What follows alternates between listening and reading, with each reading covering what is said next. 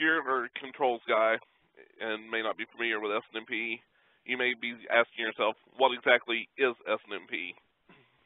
We'll cover that and some other basic concepts related to Snp before we move on. The acronym Snp stands for Simple Network Management Protocol. As an industry standard, Snp provides a uniform way to mine valuable health and status information from your network infrastructure devices, such as routers, switches, UPS systems, firewalls, generators, and much more, including an ever-growing number of control devices. Devices that support the Snp protocol are typically known as managed devices in the IT world. If you buy a managed switch, you can be pretty sure it will support Snp. There are three basic parts to understand with Snp, and as a provider of automation software, we like to try to equate the IT stuff to controls. The first thing to understand is the NMS, or Network Management System. In the IT world, it's the NMS. In the controls world, you can equate that to your HMI or a master in a control system. You also have an Snp agent, which is the equivalent of a PLC, field device, or other slave device on the control side. You also have what is known as an MIB, or Management Information Base. What the MIB is an informational file that tells the server where the data is and how to read it. You can equate this to a tag list in your HMI, SCADA, or OPC server. In the past, the control network and the business network were segregated. The business network had their own network monitoring tools, and the control network could provide process data to the HMI or SCADA, but they couldn't talk to each other. Then Ethernet began to gain popularity on the plant floor, making this easier or more necessary. IT began seeing the need to monitor Ethernet devices on the plant floor and started using their NMS to monitor Snp-enabled devices. However, there are still many non-Ethernet or Ethernet control devices without Snp, leaving the business network with only a partial view of the control network and no way to access process data. The health of the control network was available to IT and the business network, but there was no way to monitor that in the plant without another expensive NMS package. To begin bridging the gap, products like the Top Server Snp suite were introduced. Adding the Snp driver to a Top Server installation using other drivers to obtain process data from PLCs allowed the plant to have a full view of the control network. It achieves this by providing both the process data from the PLC drivers and network device status through the Snp driver to the HMI or SCADA. However, this full view was still unavailable to the business network or IT without implementing your HMI or SCADA on the business side as well. This is where the Snp Agent comes into play. It can take data from any of the existing Top Server drivers and provide that process data as Snp data to the network management system on the business or IT network. Using the Snp driver in addition to the Snp agent, you can also make Top Server act as an aggregator of Snp data for the network management system, reducing traffic between the business and control networks. So let's take a look at a quick demonstration of how the Snp agent can provide this process data to the network management system.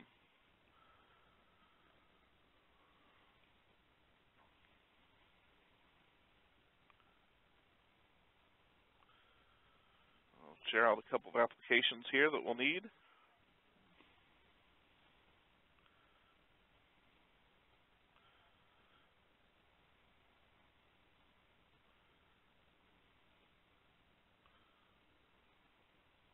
Okay, first you'll see here the Top Server. When you first open it, it has the device tabs, the devices tab in focus, and you'll see the driver and device tree.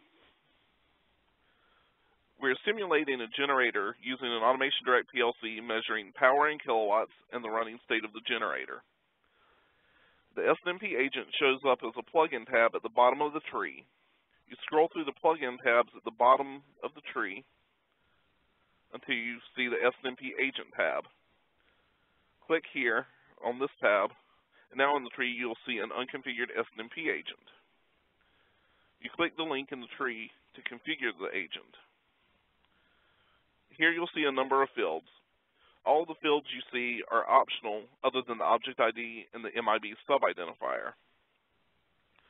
You can choose to enable and disable in the checkbox at the bottom. All of these fields will be turned into Snp Agent objects or tags once you define those. For our description, for our simulation, we'll name it SCADA, PC, Generator, PLC for the description. I will be the contact. The name of the agent will be SCADA PC PLC-Gen1, which gives us a view of where the agent is or what the agent might be located. And then location is here at the SWTB offices. You click Next to continue. If you have multiple NICs or network cards in the PC, then you can choose which one to use here. You can also choose what port to use for Snp communications. It's unlikely that it will be anything other than the default of 161. If you have only one NIC, then you can leave the default network adapter selected rather than choosing a NIC in that drop-down box at the top here. Click Next to continue. You can now choose what Snp version your agent will use, either version 1, version 2C, or both.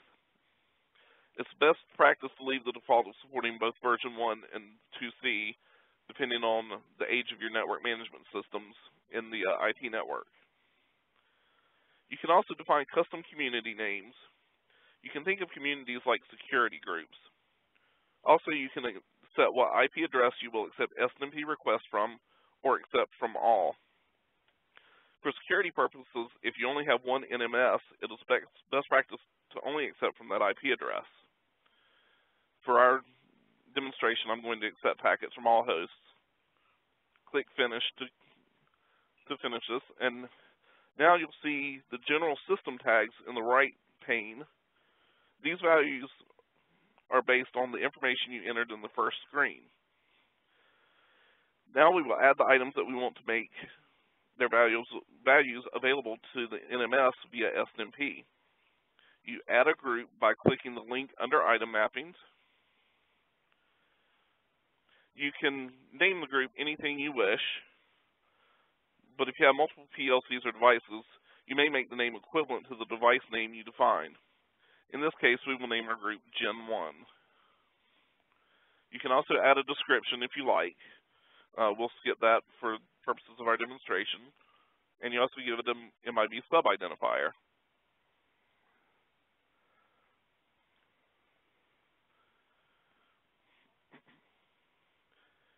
Now we'll add items to our group. You right-click on the group. Here you see the ability to add either a new single item, or you can add multiple items at one time by using the Add Multiple Item mappings. We'll do multiple and add both of our items from our generator at one time. You browse the tree from your device driver to your device, and then you can select both of or all of your tags by holding the control key while clicking on the tags. You click Apply.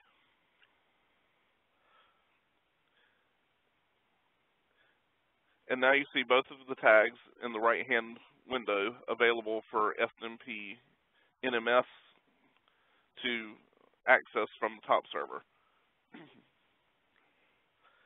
We'll now add a trap to send traps to the NMS. A trap is simply an event sent as an unsolicited message or report by exception to the NMS.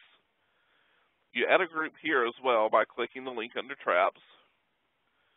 Once again, you give it a name and a description, if you so choose, and the MIB identifier,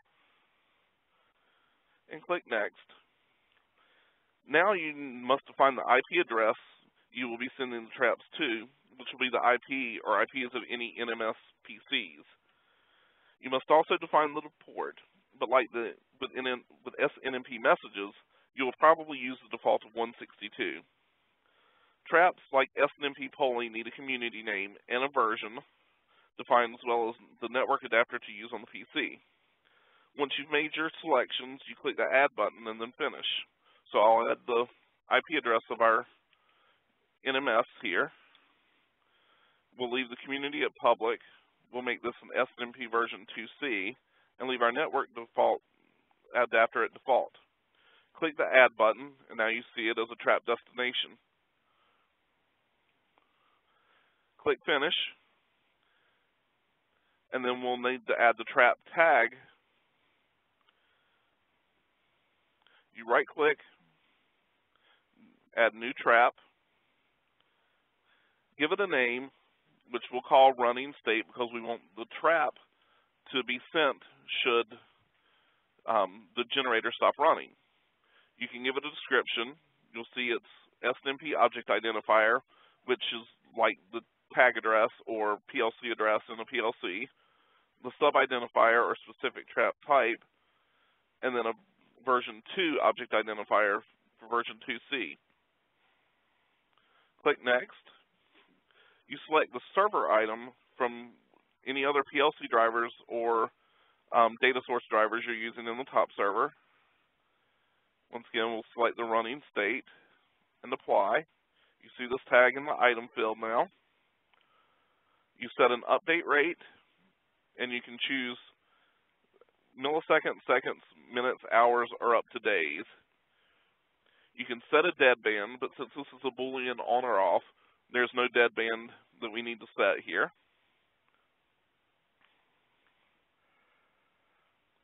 Then you'll set a trigger to trigger a trigger state to trigger the trap to fire.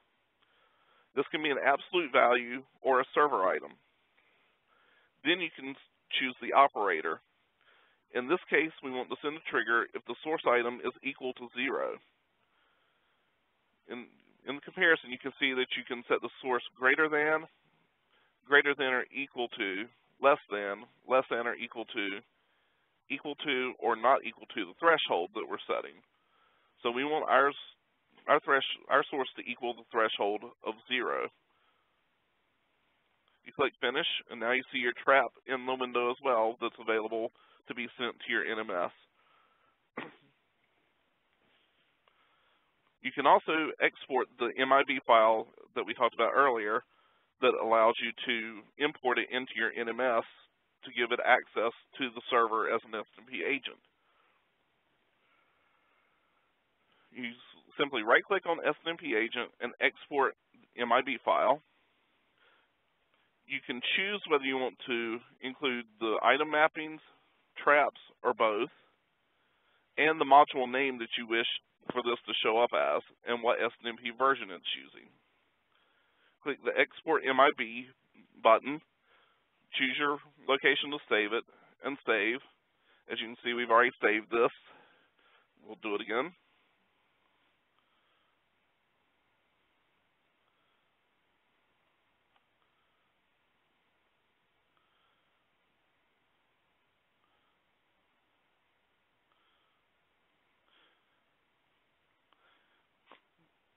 And your MIB is exported now and available for import into the NMS. Now we're going to switch over to the remote desktop with our NMS. You'll see your channel, device, and the Snp agent where we've imported the MIB. We'll launch the Opc Quick Client, which is a built-in test client to show the process data being passed as Snp data. When you launch the Quick Client,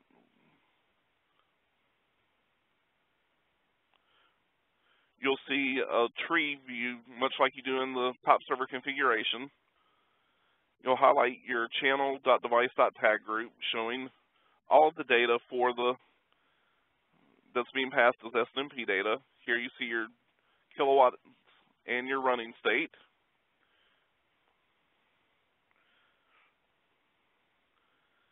Now we'll go look at the traps as well.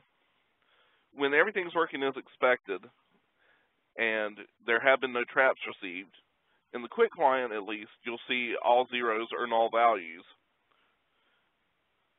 that indicates there have been no traps received. So we'll turn our simulated generator off to create a trap.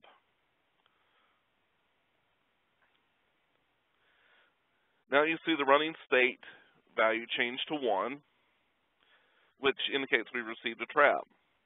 You will also see the timestamp of the event, the object identifier or tag address of the trap, the generic trap type and specific trap type, which I don't have information on right now in front of me, but your NMS would probably have that information.